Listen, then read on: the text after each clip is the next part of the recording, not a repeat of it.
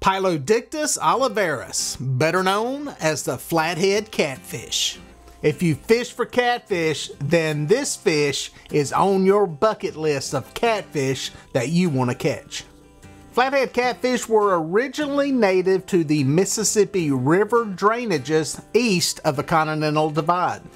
Today, in the contiguous United States outside of the extreme Northeast and a few Rocky Mountain states, flathead catfish can be found just about everywhere. While originally found in rivers with constant current, today they are in many reservoirs and lakes, and this lack of current gives them the opportunity to grow to massive proportions. The flathead catfish is the second largest catfish in the United States, with only the blue catfish growing larger. While their overall numbers are less than the blue catfish, they fight much harder pound for pound, and that is probably why so many catfish anglers want to catch these elusive fish. If you're determined to catch one of these catfish, one of the first things that you've got to figure out is, what is the best catfish bait? In this video, I'm going to talk about some of the best choices for catfish bait, how to rig it, and where to throw it. Tip number one is to use some kind of fish from the waters that you fish in. Now, if you watch any of my videos, you've seen me catch hundreds, if not thousands of catfish on chicken, yes, even flatheads. Now, while I will continue to use this bait, and I do believe that chicken breast is a great catfish bait for catching blues and channel catfish, I really believe this bait is designed for targeting fish that are feeding on mussels and aquatic snails. Yes, we have caught flathead catfish on chicken, and we'll continue to do so, even some really big fish. But if you are truly targeting flathead catfish, I believe you need to go with some type of fish, whether it be cut bait or live. Now, what about the manufactured baits, the stink baits, the pack baits, the stuff you can buy that comes in a package that you see in a sporting goods store? Listen, some people will catch some flathead catfish on these baits, but again, these baits are not really designed for targeting flathead catfish. I think you got a much better chance on these manufactured package baits of catching a channel catfish or possibly a blue cat. So you decided to use some fish from the waters that you're fishing. Do you use it live or do you cut it up? This question gets brought up a lot when talking about targeting catfish, especially flathead catfish, and it leads to tip number two.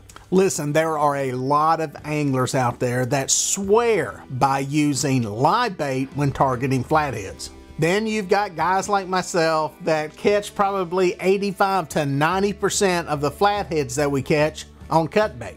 Listen, both of these baits will catch flathead catfish, but here's a little tip to keep in mind when trying to make up whether you want to use live bait or cut bait. I believe that live bait works better in rivers, someplace that has current. I think that is why I catch so many fish on cut bait, because I mainly fish lakes and reservoirs. My theory is this: live bait needs to be active for flatheads to hone in on it. If you're in a lake or a reservoir, a lot of times these live baits can simply sit on the bottom, lay down behind a piece of wood or a little bit of cover, and not be detected. However, when you put one of these live baits out into a river where there is some current, they have to swim, they have to move to stay stable and stay in place. Now, if you're wanting to use live bait in still water, in lakes and reservoirs, I may have a way around that. We'll talk about that in a minute when we get to presentations, but I think cut bait works a lot better when you are in lakes and reservoirs, and I think that live bait really performs better when you're in rivers. So you made your mind up on whether you're using cut bait or live bait. Now you got to decide which fish you want to use. Now, in my opinion, where legal, I think it's hard to beat sunfish, also known as brim or bluegill, or even crappie. The smaller sunfish, brim and bluegill, are found in most all reservoirs, lakes, and rivers. Now, like I said, not every place is it legal to use brim or bluegill, but if you can use them in the area that you're fishing, it's hard to beat them as a live or cut bait.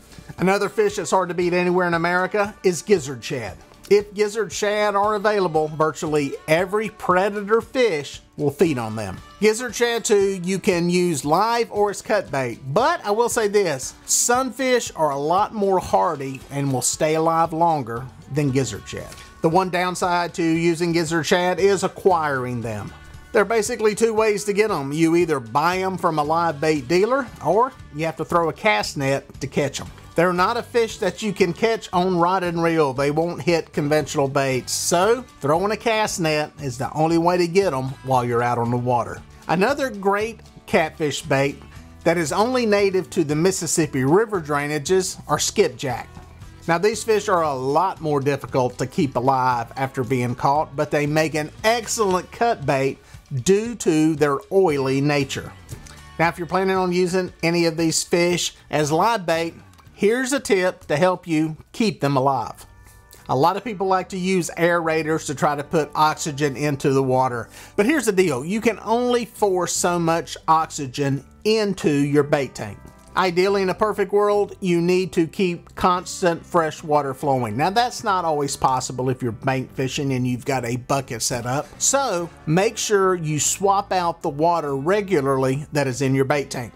Now, if you're not keeping your fish alive, put them on ice immediately after they are caught. The best thing to do is put them into a Ziploc bag and lay them on top of the ice inside of a cooler. Now for flathead catfish, bait presentation is very important.